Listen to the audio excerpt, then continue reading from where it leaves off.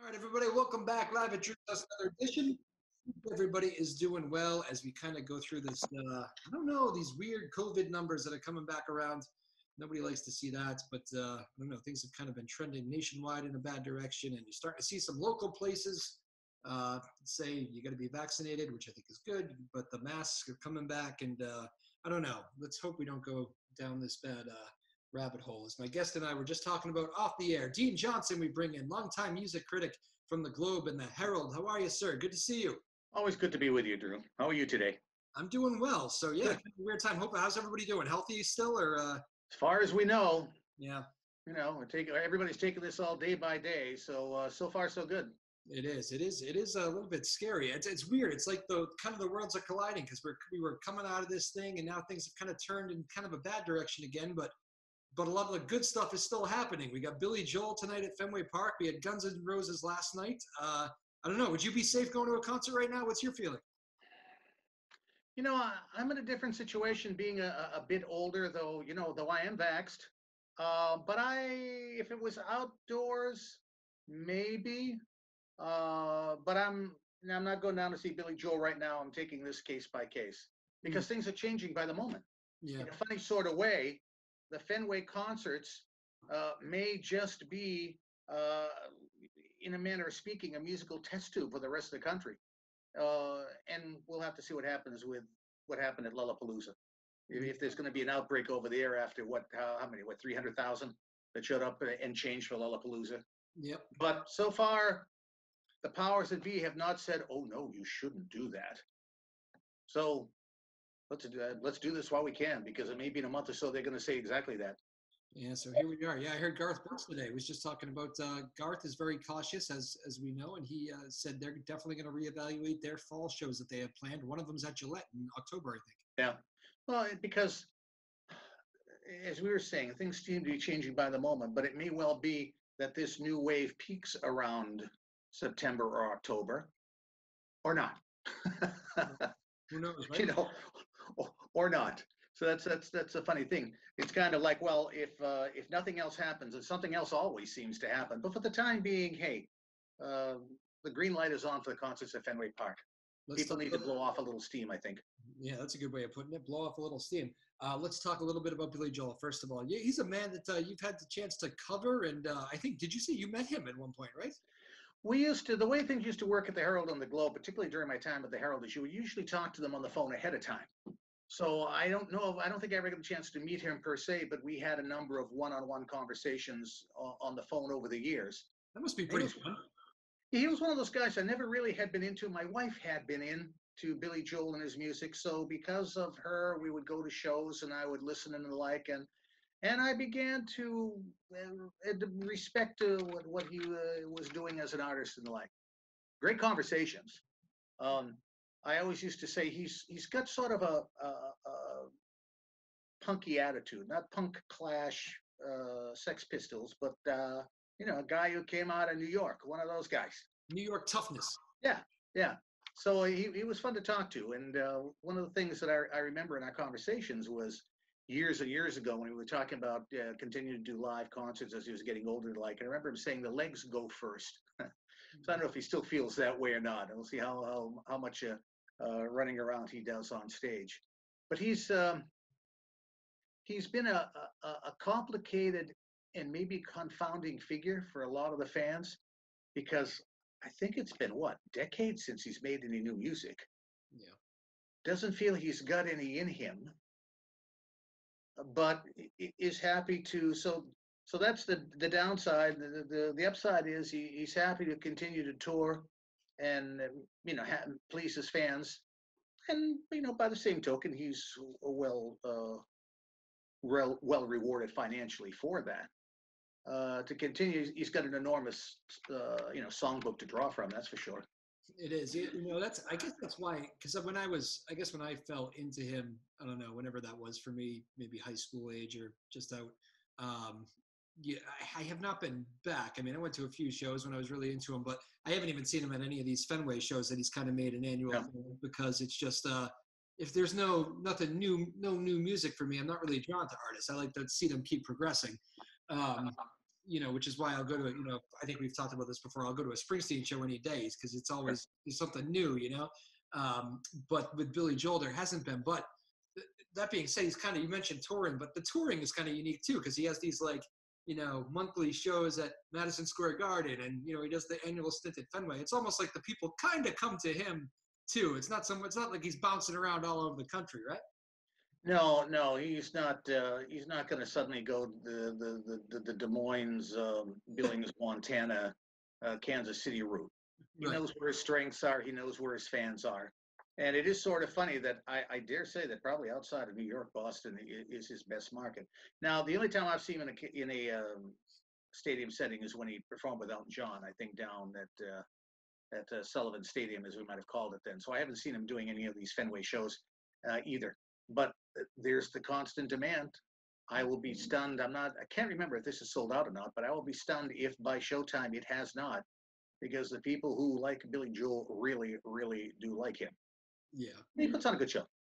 It's not a nostalgia thing. You get to sing along, right? What I've always found interesting is he's isn't afraid to hang his influences on his sleeve, as it were. And some of the discussions I've had with him over the years, Baby Grand was an extremely outright tribute to Ray Charles. But some of the other songs that he's done over the years, I don't think people know that much about it. He does a song called Shades of Grey, for example, that was on one of his later albums. And he said that was his tribute to Cream. And you go back and listen to that now and you say, son of a gun, it is very much a tribute to Cream. Another song I think is Getting Better. Let me get the title just right. He's ode to the English band Traffic, and he plays Hammond organ on it, and he's pretty good at that. And he, typical Billy Joel says, I'm a real good Hammond organ player. You never hear me play. I always play the piano, but I can play Hammond organ almost as well as anybody. And you go, oh yeah, Billy. But you listen to that song, you say, yep, he can do that. Yeah, he was big Beatles too, right? Those was the heroes for him, right? Wasn't he a big Beatles guy? Oh, absolutely. I think like so many from that era were the Beatles. And that's where it all began. I think for so many of them with the Beatles. Yeah, who wasn't a big Beatles guy or woman? That seems to be they influenced everybody, right? If I had been given $5 during my time at the Herald and at the Globe for every time someone told me it was the Beatles and the Beatles changed everything, I would continue to be a rich man today. So it does happen, and it continues to happen. Even now, I read influences, I read interviews, and they say, oh, the Beatles. And if they didn't see the Beatles on Ed Sullivan, then it was the Beatles album that started it all for them. So it continues to be the case, and certainly with Billy Joel. Absolutely. What's we got some rain coming in for Billy tonight. It brings up an interesting topic. What's your favorite weather show you've ever seen in your life? You mean in terms of bad weather? Yeah, Tough Elements or either Woodstock 94 or 99. I had to cover both of those. Wow. And the weather was absolutely a factor in both of them. Between the mud and the rain and the like. We used to joke sometimes when we'd all get together as writers at what used to be called Great Woods. If we'd start off with a weather lead, as it were, we talk about the weather early on. And that means we really didn't come up with a better idea for a lead because that was such an obvious way to do it. But yeah, if it's pouring cats and dogs, and all of a sudden those row 2 seats in the outfield aren't as good as those seats maybe underneath the stadium, but they'll figure it out. And if people know it's coming, they'll have the umbrellas and everything else. I don't think I realized you were covering Woodstock 99 because that's there's a big documentary that's it's either out or just about out. I think it just came out, right? Yeah. I've heard it's a good one to see. A lot of people referring to that as the day the 90s died. What was that like? There were so many things wrong with that from the beginning. And from what I've read of the reviews, the documentary covers most of it well. There's only one thing that I would take issue with that I'll talk about in a minute. But the same people who did the other Woodstocks and they got burned by the fences being torn down and making it free events. So people may have seen the shorthand here. It was done on an old military base and very fenced off. So you weren't going to be able to get in free. You had to really go in for all 3 days. I did not as a member of the press. At that point, I told my boss, I said, listen, I'm not camping out. if I can go up there and I found a nice little B&B, thank you very much, where I could retreat to for some sanity to the end of the night. But it was just extraordinarily hot. And what everyone seems to know, if you know nothing else about it, and it's true, is back in the bottled water was going for $4 a bottle. And they supposedly had hoses and free water. I never saw any there. So right away, they went to great lengths to kind of like get the masses angry, so to speak. And they had a lot of different events and different things that had gone on at that point. And well, we'll see what's gonna happen with it all. But boy, oh boy, did they just planned it horribly in some of the acts that they had and how they grouped some of the people and the like. I think the people there felt that they were being taken. The prices for pizzas and sandwiches and things were outrageous for that time of year, and it just built the anger. And we began to see it.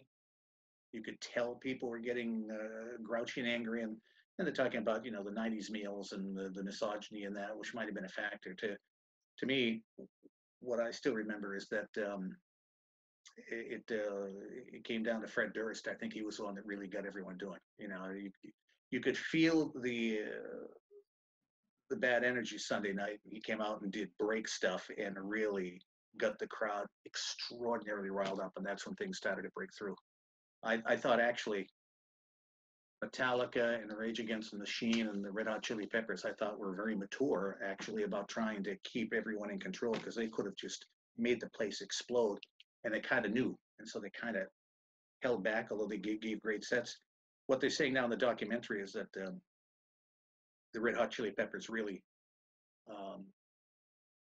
made things go off when they did a cover of Jimi Hendrix's Fire, and that's when people started torching everything. What I remember is everything was already torched, and I think these guys, not understanding what it was in a moment of what they had thought would be comedy and maybe some comic relief to calm things down, broke into the song somewhat spontaneously.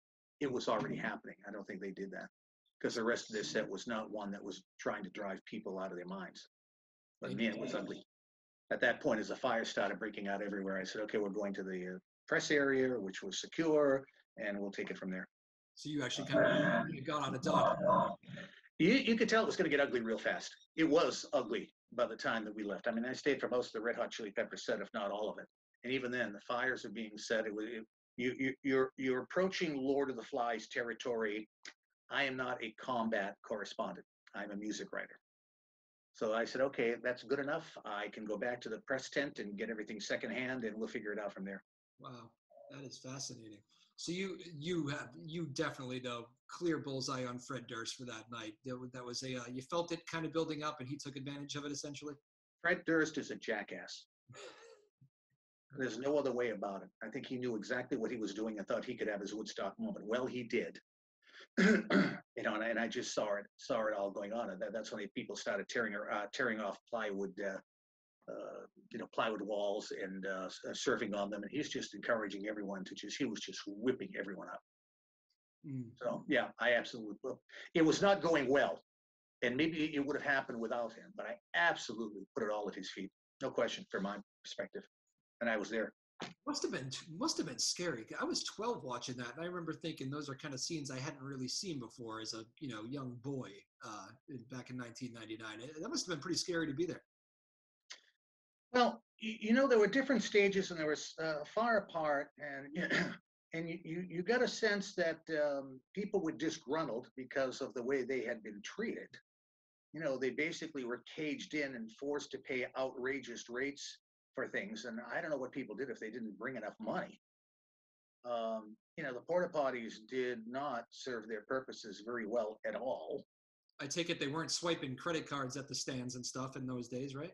They had some. I think some of them did do credit cards. You could take them and do some swiping of them, but how many thought that they would need them? I don't think anyone thought you'd have to pay $4 a bottle for water. I mean, I brought a thermometer with me, and at one point I put it down on the tar of the pavement of this base. Again, it was an ex-military base, and it just went right off the top of the. It didn't break, but it went as high as it could go. So we're talking about 120 degrees. That's the surface. So it was brutally warm. It really, really was. maybe the way they arranged the acts didn't help. It probably could have been a little differently done. But it started really getting ugly early on. And I think it was like they're telling Sheryl Crow and a couple of the other artists. I think even a couple of the actresses who showed up to introduce people. You know, they're screaming, "Take their tops off! Take their tops off!" And that's not the spirit of what was done. Was there ever a good spirit there at the beginning? Did it feel like this could be, a There were good? some fun moments. I mean, I remember Willie Nelson being there and doing some great stuff, and some of the other artists that showed up was that they weren't well received. Was the Tragically Hip, I think, the Canadian, the huge in Canada. Nice set. Um, there were moments, and there were good moments because they did have a wild variety of acts there. But I think you have to say the greed and the misogyny eventually began to just catch up with things. One of my favorite original Woodstock favorite stories. Have you ever heard the story of with the pilot who flew? Joe Cocker was like touring across the country somewhere, and he was leaving his band to make a Woodstock appearance. And I think I got all the details right here, but long story short, he's being helicoptered into Woodstock, and he has no idea how big this has gotten, the original. And he sees this massive sea of people as they come over. And he goes, "What in the world is that?" And the pilot says, "That, my friend, would be your audience." It's one of my favorite ones. You got a favorite original story or original Woodstock? At one point, when it was maybe the 15th anniversary, I can't remember offhand, I got in touch with a lot of the artists from the original Woodstock to get these stories and and I forget which one of the artists. It's another helicopter story.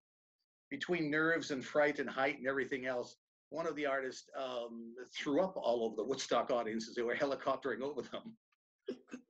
Really? Yeah, that was one of them that I remember. But one of the stories, of course, one of the legendary sets there had been from Santana. Anyone who's seen the movie, the drummer Michael Shreve particularly seemed to have an almost out of body experience. Talk about peaking at exactly the right time in your life. It's extraordinary down to this day. But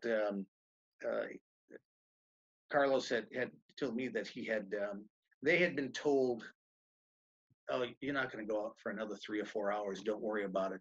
So knowing that, and with everything going on there, he immediately took a hit of, and it was not acid. I can't remember what it was, but maybe it might have been acid. He took a hit of something, and then immediately said, "You're on now. You're on now. You're on now." So he went out there clearly dosed, and he said, "I just went through most of the set praying that I would be in the right key and in the right time signature for the whole set."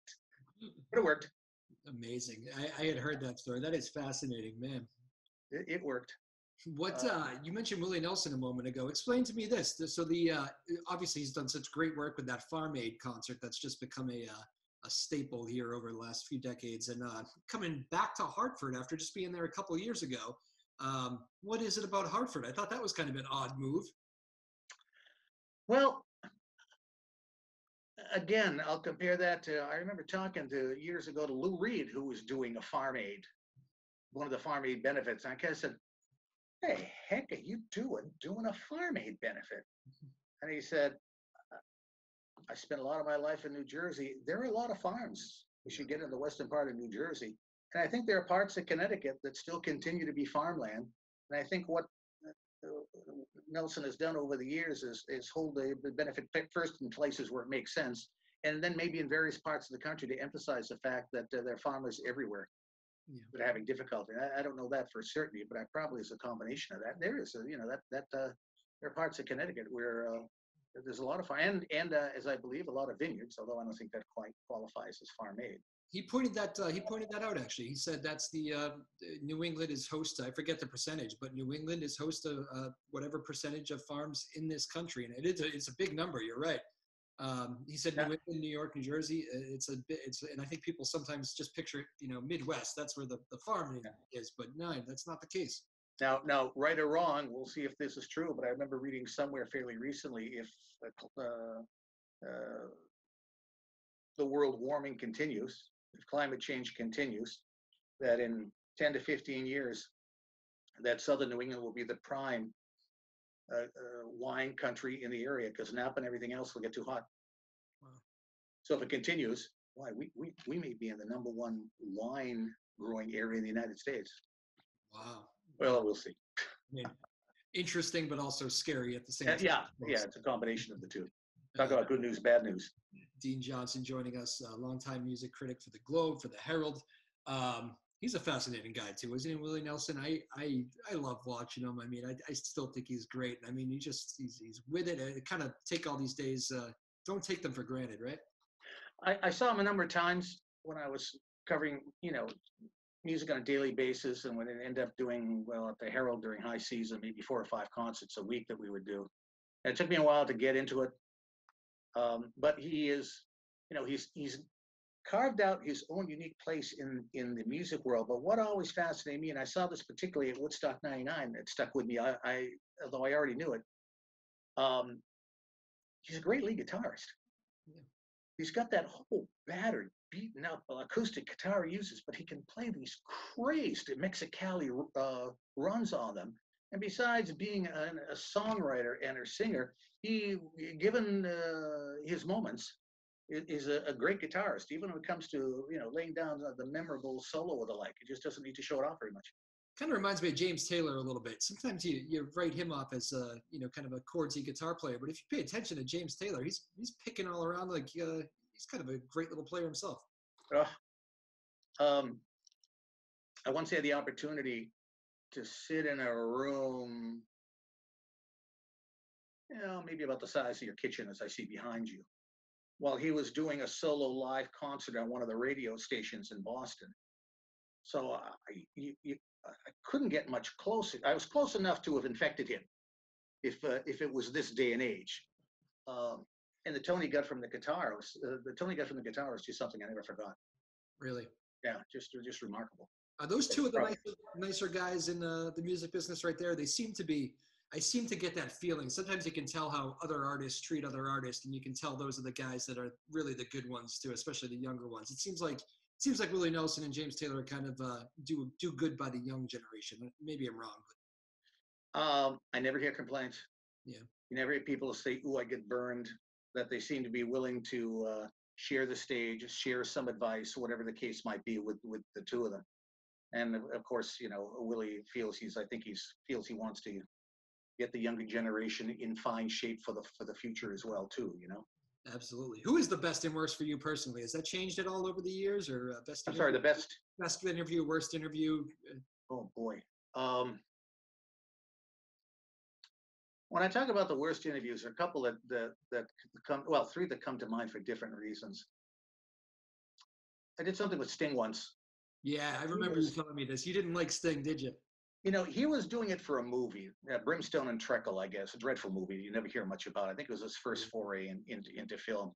So he wasn't doing the music press, he was doing that. And he just seemed to have enjoyed torturing people during this. Yeah. Difficult answers, monosyllabic answers, and the like. And I'm sure he mellowed and changed after that, but that one was not pleasant. I got enough for some good stories I was able to sell to a number of people, but that was tough. Another one for a completely different version is Twyla Tharp, the famed choreographer. I don't know why I get sent to talk to her, but she doesn't suffer fools gladly. What do I know about contemporary dance? So you try to find that middle ground, and it was difficult. It was pulling teeth. But I think maybe as soon as we finish, I'll think of a worst one. Yeah. But Dennis Miller, remember he had a talk show for a while? Yeah. And it bombed immediately. And that was the only time that I can remember that I almost said, you know what, this isn't good for either of us. Let's just shut this down. That was the only time I almost just cut it short and say, don't bother, because he was. He was cynical and acerbic, and refused to accept any kind of responsibility for what had gone on there, and was just not a pleasant guy all around. I had no desire. Twyla Tharp, Sting, sure, I'd give him a go. Dennis, I have no desire to talk to Dennis Miller again. I feel like that kind of attitude hurt him in his professional life. I mean, you think about the Monday Night Football thing that he was kind of gifted, and that didn't last long, and a lot of those jobs were kind of quick, and it's probably why. And it's never his fault. Yeah.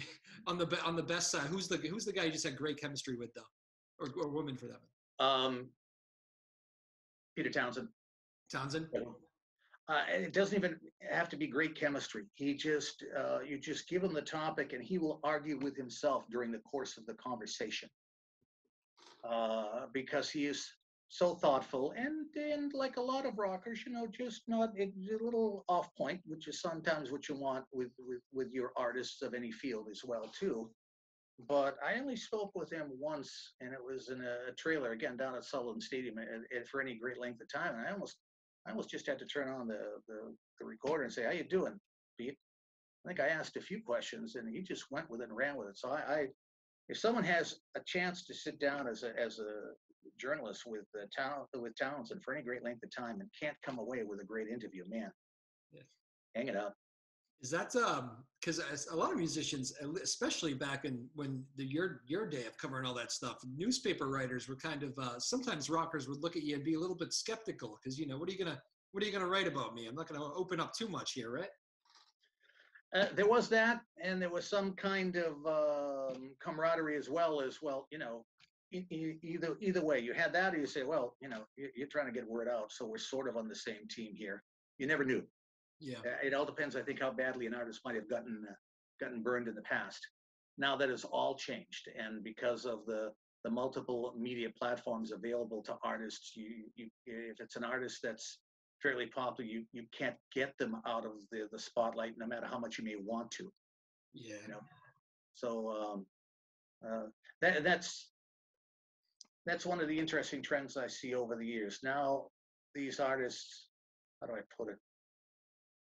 They're all very much a part of the culture and the machine. And if you would, during the 60s and 70s, and maybe even during the 80s, they were kind of like outside of it, looking at it a little askance. Mm-hmm. I don't think that happens much anymore. Did you ever write something critical where somebody came back at you the next time around and said, what the hell was that all about? I did an Allman Brothers review where I think Jamo, one of the drummers, actually made a copy of my review and in marginal notes put in all the thoughts that he thought, and it wasn't facetious or sarcastic. Put in all the thoughts that he thought I had missed or needed to correct on, and sent me the review back. Sent a copy of it back like that. Is that right? Yeah. It was during the time when they were trying to go through various guitarists because Dickie Betts was having problems before they finally just dumped him all together. And Jack, I can't remember Jack's last name. The guitarist that they had filling in for him that night was a great guy, but was not one of those explosive improvisational kind of guys like Haynes and Dickie Betts and like Duane Allman. I just thought the show didn't quite have the wings that it usually should have. But he very scholarly, took a copy of my review and put in marginal notes and things I might have missed or might not have known and the like. So it's okay. I respect that. It's kind of flattering in a way, right? He gave you the time of day and he gave it back to you? I think so. Boston was always a very important market for the Allmans. That might have been part of it too. I think it was one of their key markets. Their manager was from here originally, and I think Boston was one of the first markets to take to them. So I think that's happened too. What do you do when you get something like that? Do you write it again in the paper and say that I don't know how does that work? What did you frame it? I don't know. Yeah, well, I still have a copy of it somewhere, I think, and it was nice to see. But I wasn't going to run that and get into a hissing contest with him about it. He did it. In fact, it needed to be said. Fair thoughts, fair points. I don't think he brought up anything that made me say, "Oh boy, I just really missed that." But that's the beauty of music. It hits people in different ways. They were looking for something perhaps a little bit different. I had seen the Allman Brothers a lot of times like that. I mean, I'd seen the original items, so I kind of knew, what the good should be when they were alive, and it wasn't quite that way. And sure enough, he just did a gig or two with them and moved on. Although I think he continues to be friends and records them privately. Absolutely. We talked all about Billy Joel at the beginning of this. Guns N' Roses was, of course, at the Fenway Park last night. I don't know. For me, a lot of those 80s bands, that kind of sound doesn't do it for me. I know there's some stuff there, but I don't know. Maybe it's because I was bored in the late 80s. I kind of missed it. I don't know what it is, but that sound doesn't quite do it for me. What am I missing about Guns N' Roses? Nothing.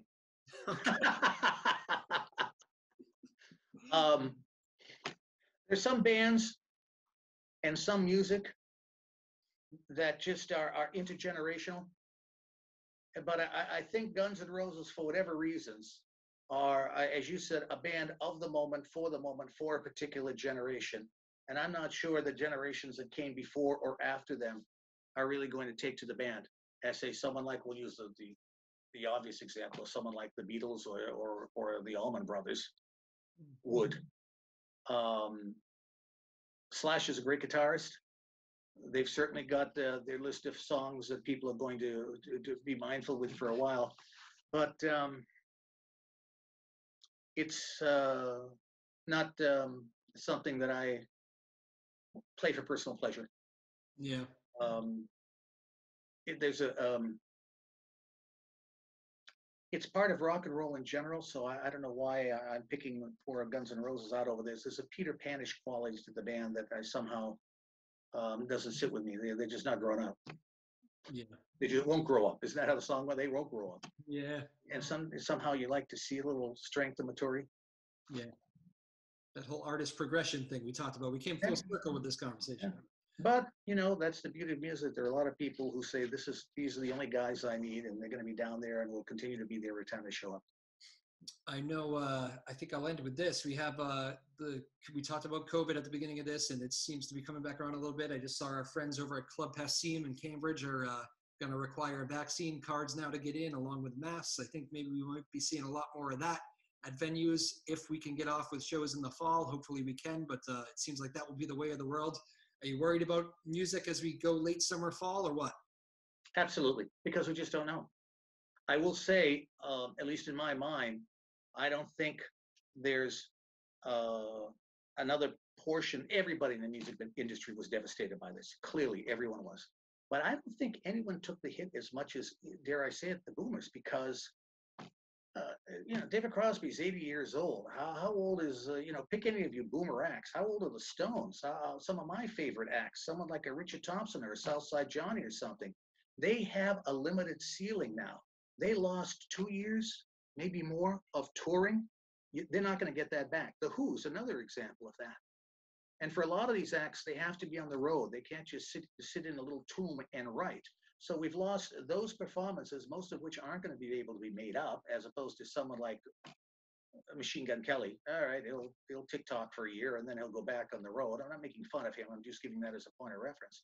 But I don't think, I haven't seen anyone write about it. It's just maybe me, but I don't think any portion of the music industry has been as devastated by this as the boomer industry. For that reason, this is time lost. They will not get back.